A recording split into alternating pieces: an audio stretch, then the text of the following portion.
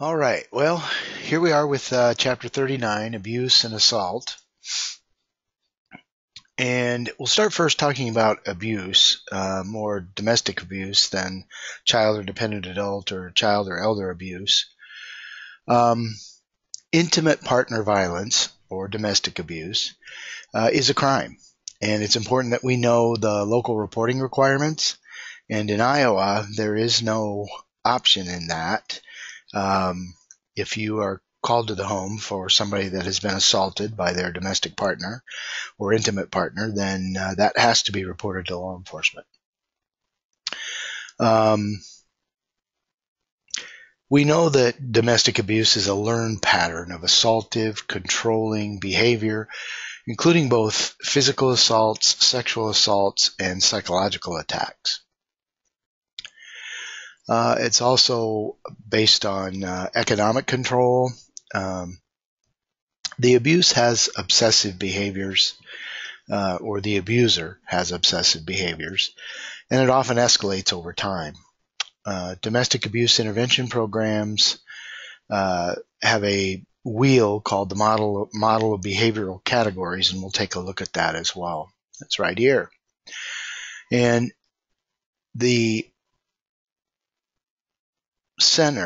in the center of this wheel, or in the center of domestic abuse, is the need for power and control. And the abuser demands or commands that power and control by using things like coercion and threats, making and or carrying out threats to do something to hurt a partner, or threatening to leave them, or threatening to commit suicide, or threatening to make her drop charges or make her to do illegal things. They use intimidation by making her afraid of smashing things, destroying her property, abusing pets, displaying weapons. They also use emotional abuse by putting her down, making her feel bad about herself, calling her names, making her think she's crazy, playing mind games, humiliating her, making her feel guilty. They also use isolation to exert this power and control by controlling what she does, who she sees, who she talks to, what she reads, where she goes, limiting her outside involvement, and using jealousy to justify his actions or her actions. They use minimizing, denying, and blaming, where they make light of the abuse and not take her concerns about it seriously, or they say the abuse didn't happen, or they shift the responsibility of the abusive behavior, saying that she caused it.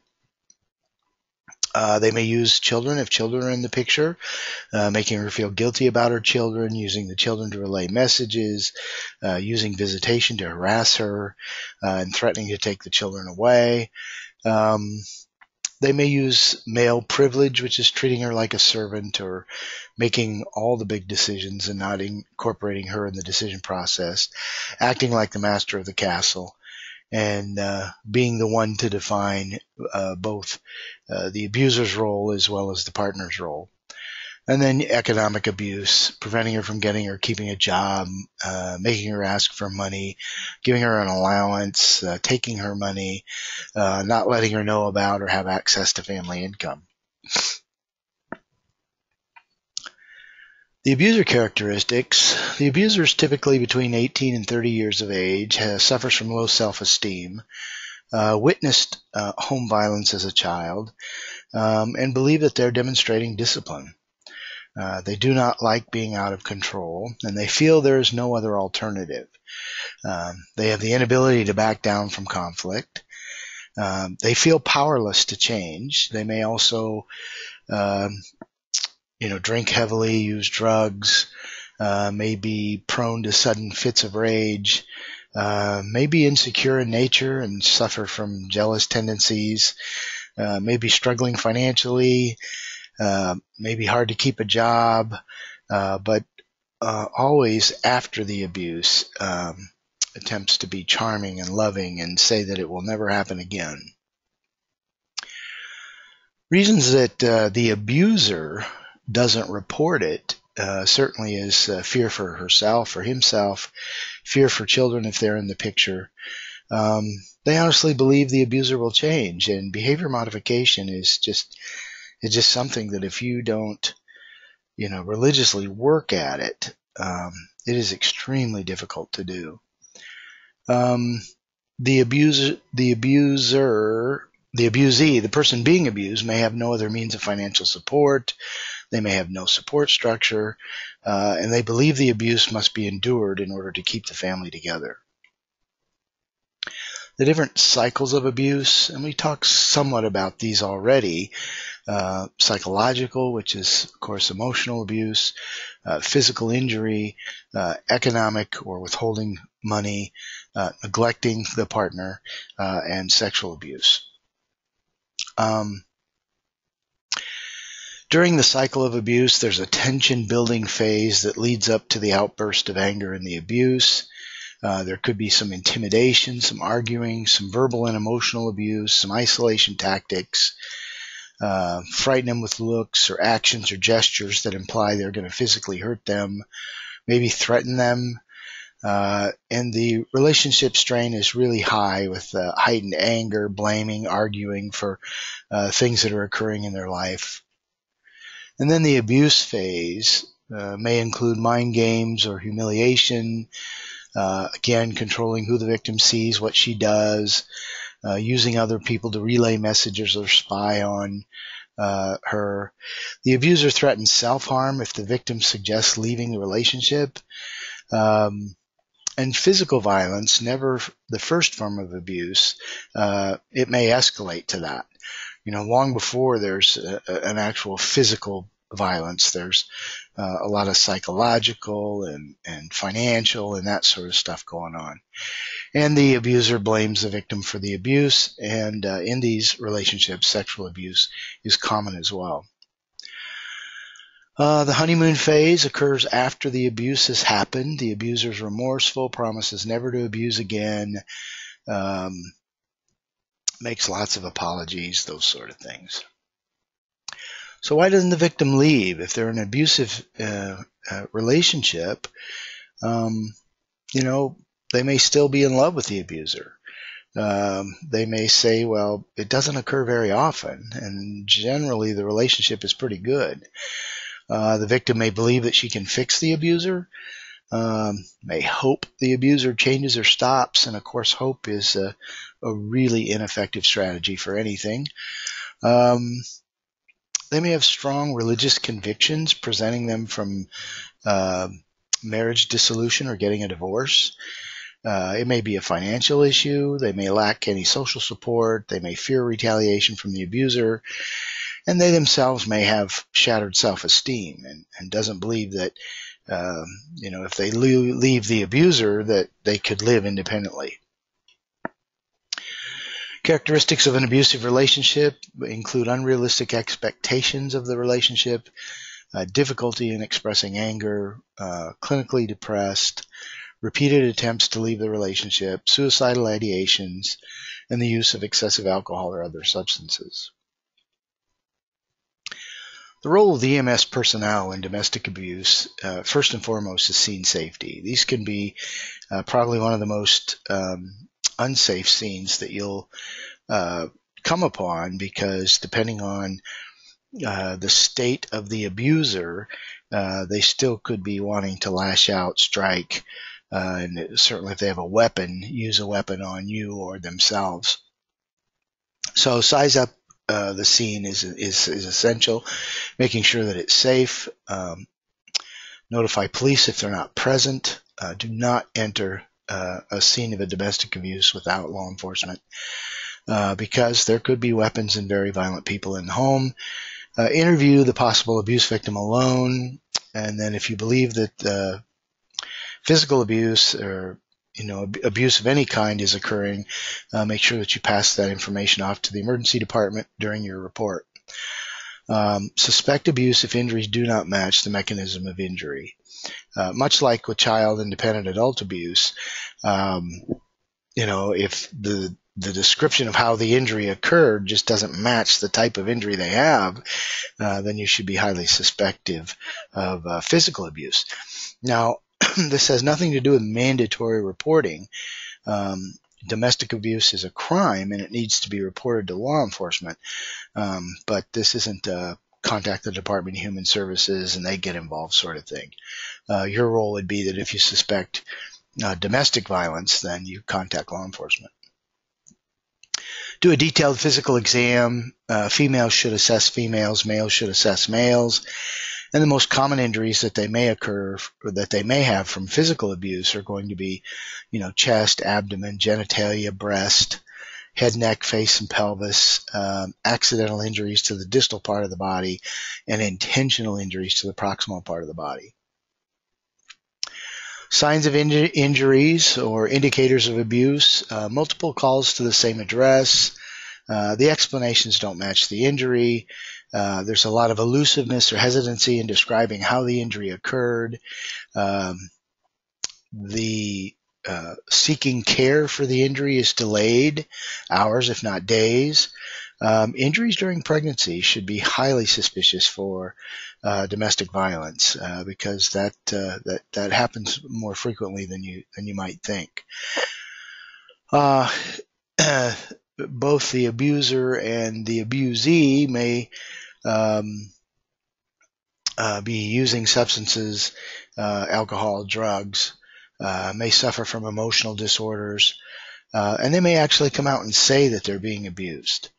Pattern injuries, you certainly can look at the body, particularly when we're talking about bruises, bites, human bite marks, those sort of things, and see what caused the injury, what the person was struck with.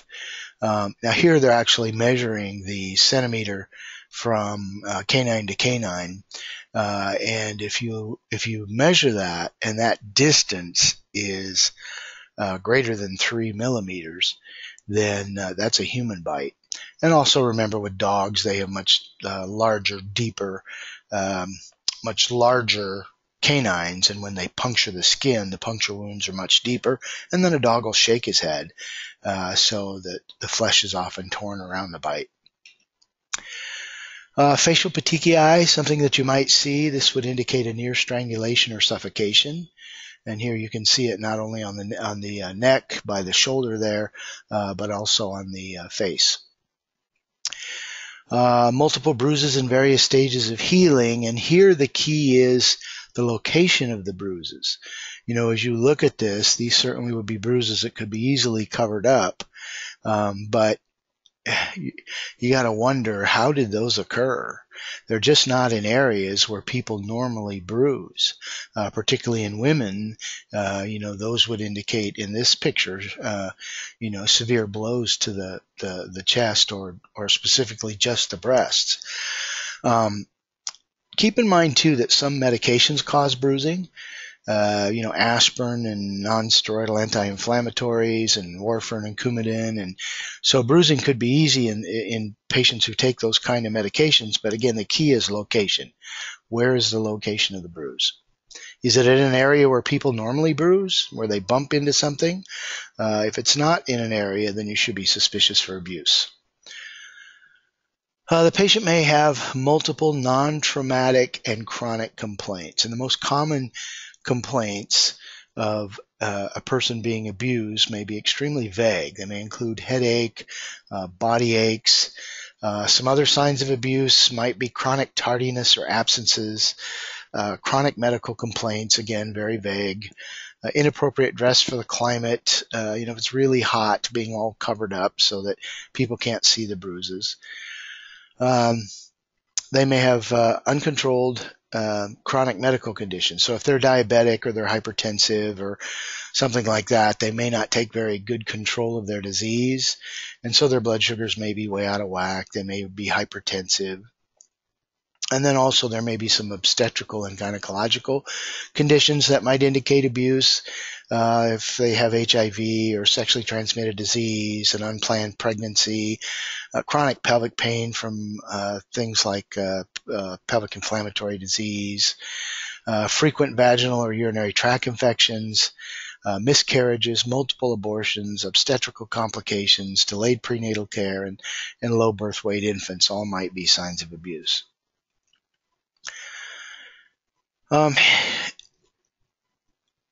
On your assessment, you certainly may suspect that the abuse has occurred, and it's important that you ask the patient, especially if you believe that they are there's evidence that they've been abused, away from the abuser.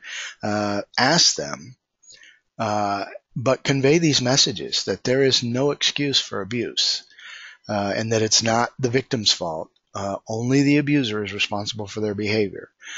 No one deserves to be abused, and there are support systems, safe houses, all kinds of things available for the person being abused. And again, if the victim tells you that they're being abused, that's something that you should believe, because it takes a great deal of courage to make that claim. Show respect, provide empowerment by allowing decision making, actively listen to what they're saying. If possible, have the same-sex EMT do the interview and perform the assessment. Provide referral information for shelter or safe house. And the victim is going to be more receptive to this before the honeymoon phase, where the abuser is begging for forgiveness and says they'll never do it again, yada yada. Ask questions, but be direct. Interview the patient alone, as we'd mentioned. Absolute privacy before asking the questions. Do not interview the parents in front of the children. Anyone accompanying the patient is a potential abuser, and if the abused person cannot or will not talk because the abuser is present, that should be suspect. And if you're not able to ask because of people surrounding, lack of privacy, that sort of thing, but you do believe that the abuse could be occurring, make sure that you report that to the ED staff. Assess the safety of the situation for the victim. Notify police if you believe it's domestic violence. Do not leave the victim alone with the abuser. Do not confront the abuser. Do not put yourself at risk. Remain calm, respectful, sensitive, non-judgmental with the victim and the abuser. Some other unique situations concerning effective communication. Lesbian or gay patients may not report for fear of acknowledging that they're in a lesbian or gay relationship. So that may be a roadblock or stumbling block. Non-English speaking patients, you, of course, use family members. In this situation, maybe a child that speaks English or that's able to communicate information back and forth. Just be careful about what it is you're asking. Undocumented immigrants, they may be dependent on the abuser, so they have no desire to report that the abuse is occurring for fear of being deported, for fear of being pushed out into a strange environment where they have no money, no family support or anything. Keep in mind, too, that if the abuser or even the victim suffer from mental health issues, substance abuse issues, you have to question whether they're good historians and whether or not what it is that they're telling you is believable. Now, I say that you have to question it, but physically looking at them, you'll have an idea that what they're saying is true, and you can report that to law enforcement. As far as the equality wheel in a relationship should include non-threatening behaviors, respect, trust and support, honesty and accountability, responsible parenting, shared responsibility, economic partnership, and negotiation and fairness. And so these are things that certainly come out from these are spokes of the wheel, that when these things are all in place, that healthy relationships flourish. The role of EMS personnel in effective communication also. Remember that if the victim has serious disabilities, they're not likely to report either for fear of losing their dependents. And when we're dealing with older adults, that can be domestic violence if it's from a family member, but it could be dependent adult abuse if it is a dependent adult. Victims also fear that if I tell somebody that I'm being abused, the police might be really hard on them, or in jail when they're determined to be there for abuse. They may be attacked and that sort of thing. And so the victim may fear the abuser will be mistreated, and that might be another reason for reluctance. Gather all the information you can before transport. Document any injuries, a full description of appearance, size, other characteristics. Be very objective of what you've seen, not subjective. Use the patient's exact words, including in quotation marks or patient states. Remember not to make remarks that cannot be substantiated, so that's why we have to remain very objective. You can say that the patient states that she was hit several times about the head and neck, and objectively you would just have to document any sort of injury you saw about the head and neck. Write legibly, and of course many people are using electronic medical records or electronic patient care reports, so that may or may not be a big issue. Preserve any physical evidence. Put it in a paper bag, not plastic. Do not allow the patient to bathe, shower, or use the bathroom. Now we're going to move into child abuse and neglect, and you've all are mandatory reporters, and you've all attended the 2-hour mandatory reporter training. So you're familiar with most of this. We won't spend a lot of time. We'll just go over it quickly. Child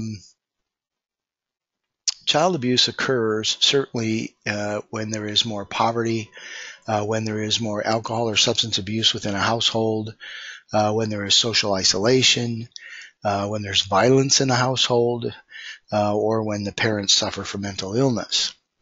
Some characteristics of the abuser: they may be indifferent to the child. They may seldom look or touch the child during your assessment. They may be very unconcerned about the child's injury or the prognosis. May show no signs of guilt or remorse. They may be openly critical of the child, and have no real idea of how the child feels emotionally or physically. They may blame the child for the injury, or they may appear themselves to be self-centered, preoccupied with themselves, and may be very immature in behavior. The pre-abuse state, they recognize behavior. Attempts can be made for help before the abuse occurs. And that rarely happens, where an abuser recognizes that they have a problem and report it before it occurs. But when that does, then they can get that abuser the resources they need to prevent it from happening. Child maltreatment, here they're referring to neglect, and that's the failure to provide basic needs. There can be physical neglect, where the child does not have the adequate food, clothing, or shelter. Could be abandonment of the child, inadequate supervision, or kicking them out of the house. Here on the left is a baby with failure to thrive as compared to one on the right that is doing quite well. So you would know the difference when you saw it. Medical neglect is failure to provide appropriate health care.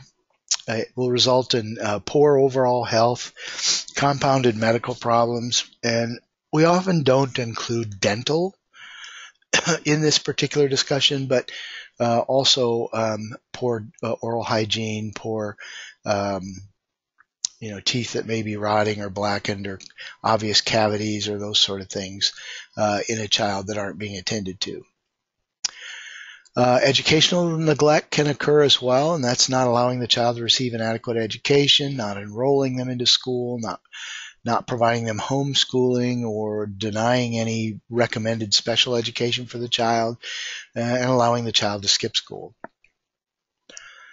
Neglect, as far as indicators in a child, they may have untreated illness or injury, they may have poor hygiene, diaper rash, lacks needed medical and dental care, lacks sufficient clothing for the weather, poor school attendance, maybe prolonged exposure to environmental elements without proper clothing, chronically tired and hungry, maybe malnourished, maybe begging for leftovers or stealing money to buy food. As they get older, may start with some substance abuse, constant demands for attention, state that they're not being cared for, and they may be underdeveloped for their chronological age. Indicators in the caregiver who is neglecting their child. They may be depressed. They may be substance abusers themselves. They themselves may have irrational behavior and indifference to the child. Emotional neglect is hard to determine. It's not like you can see it, but just because you see it doesn't mean it isn't occurring.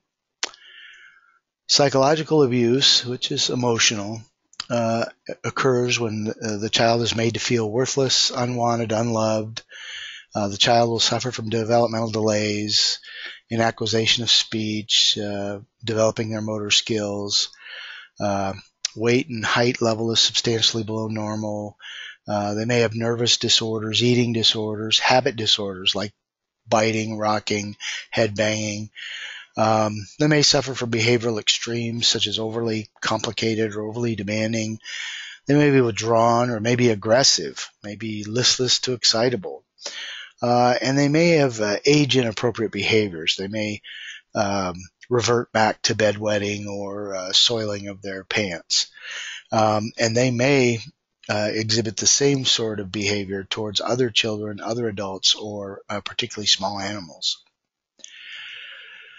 The caregiver characteristics, much like physical abuse, like a physical abuser, a psychological abuser may show indifference to the child, ignore the child, reject the child, be extremely critical of the child, belittle them, terrorize them, isolate them, encourage them to participate in illegal or antisocial behavior, or expose the child to spousal abuse, or allow substance use or substance abuse.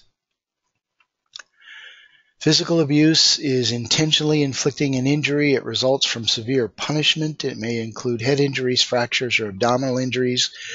Now, here in both these situations, in the whiter-skinned children, you see evidence of abuse on the cheek of the one child and the buttocks of the other, where they were beaten by some sort of stick or ruler on the buttocks there, and I'm not sure what that imprint is.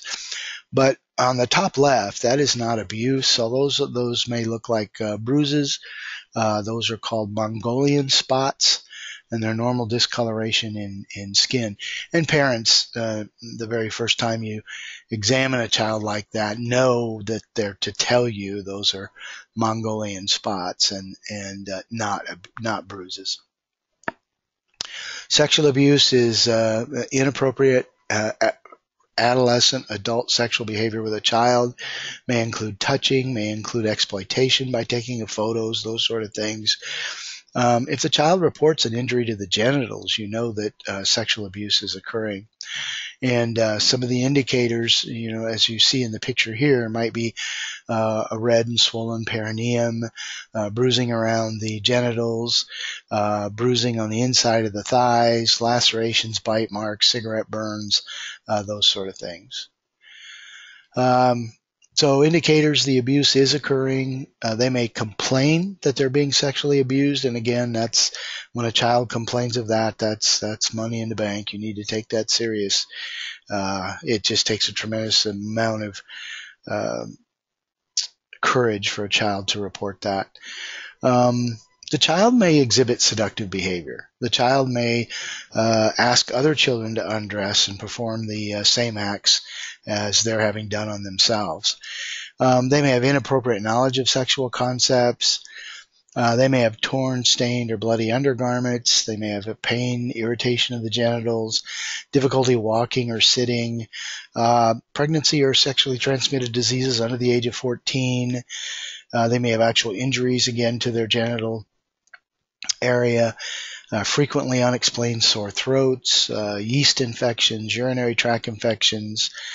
They may revert back to regressive behaviors, again, like bedwetting and soiling of their pants, and they may have sleep disorders.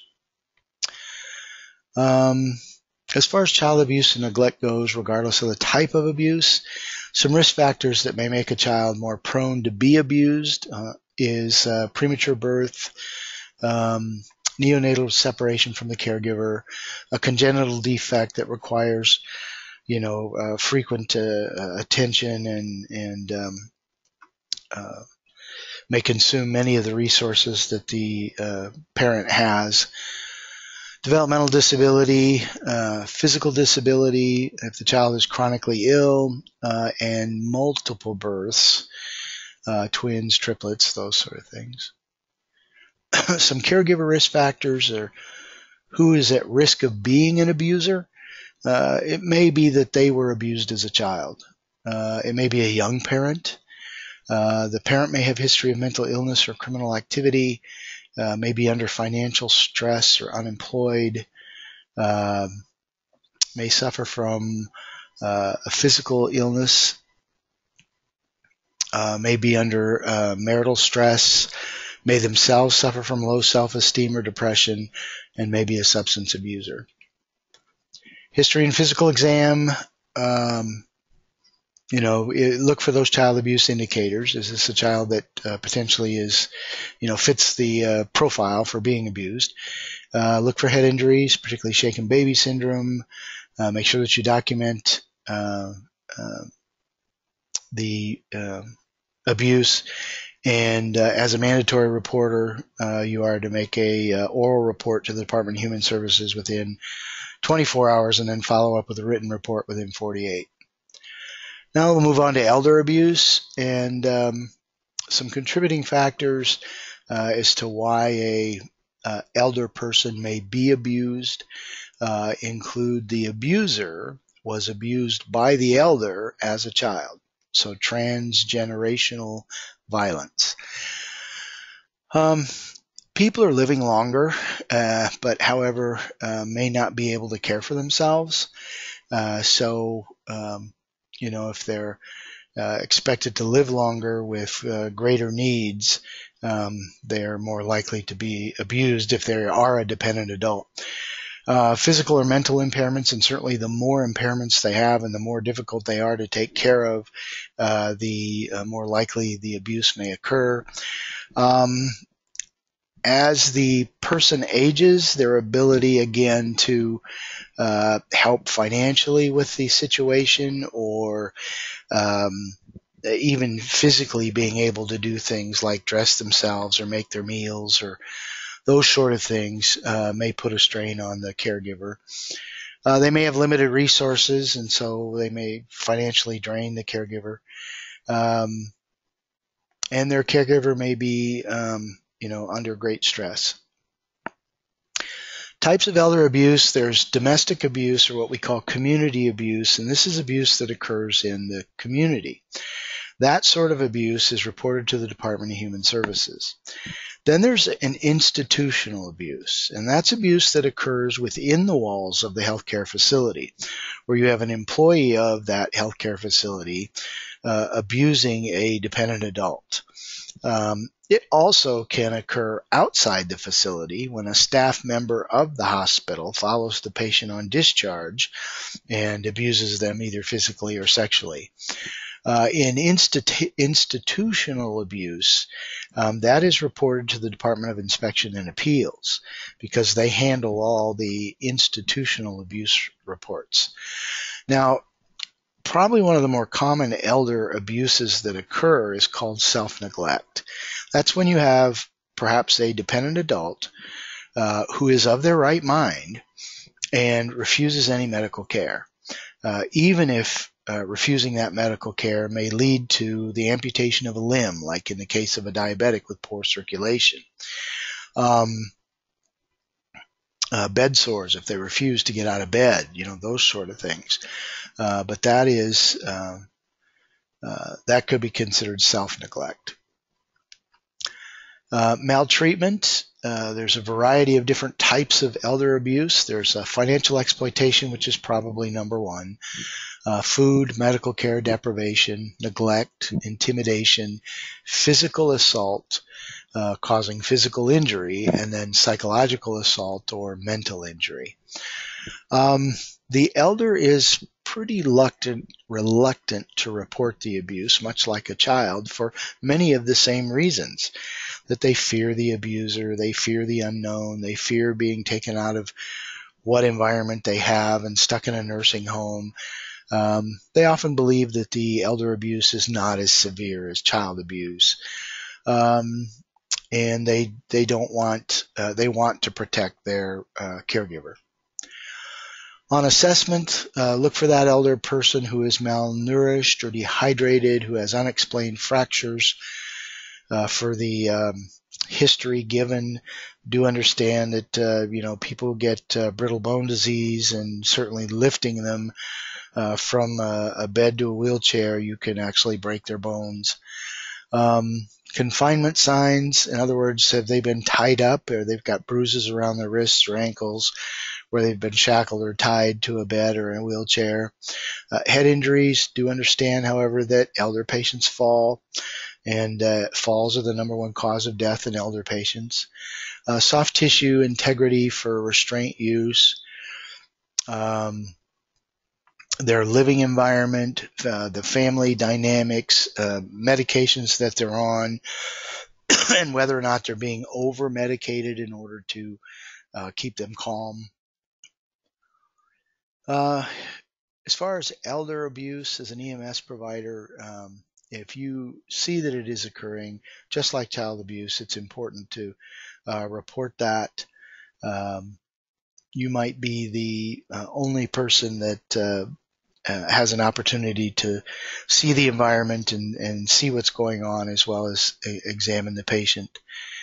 So document it, preserve the scene if you believe it's a crime, and as a mandatory reporter,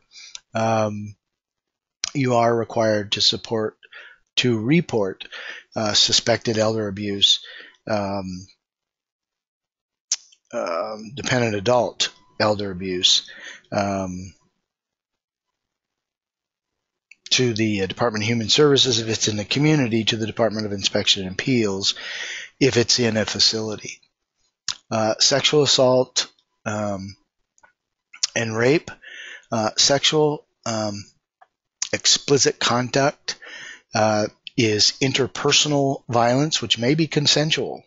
Some may like rough sex, and if so, it may leave marks. That is not the same thing as rape. Rape is an act of violence. It's non-consensual, a sexual aggression. So don't interchange the terms. And certainly, if the victim is reporting the rape, then that's how you should document it. Make sure the scene is safe. Assess for minor injuries. Document objectively everything that you see. Document in quotes what the patient tells you. In transporting the patient who's had been sexually assaulted or raped, it's important that, if possible, same-sex EMTs. If it's a woman that's been raped, if you have a female EMT, that would be best. Prior to transport, encourage them not to shower, douche, bathe, change clothes, that sort of thing, because they may destroy evidence that could identify the rapist. Remember that in all of these abuse and assault cases, that your first priority is personal safety. When dealing with this, these can be very violent situations, so make certain that if police are not present, that you have police present before entering the scene. Do not be judgmental of the victim or the abuser. There are certainly circumstances that that are allowing this to happen. And at this point, it's important to identify it, report it, and hopefully they will get the resources that they need to turn around the situation. Collect and preserve evidence. Follow your scope of practice and your standard of care. Remember that these situations, as in all patient contacts, should be handled with extreme confidence, not breaching confidentiality, particularly if it's a crime. You know how the publicity, the news, the reports, and anybody that knows you're an ambulance provider and that you were potentially on that call or know something about the call are going to be wanting information. So just remember to treat all information with confidence. Transport under the implied consent rule, particularly in those situations where the victim may be unresponsive. Preserve evidence, and the continuing education, could go both ways. It's important that as EMS providers, we get education that discusses why abuse occurs and how to recognize it at least once every 5 years, and education for the person being abused as well as the abuser. All right, so if you have any questions, you know how to get a hold of me, and I'll be talking to you soon. Bye.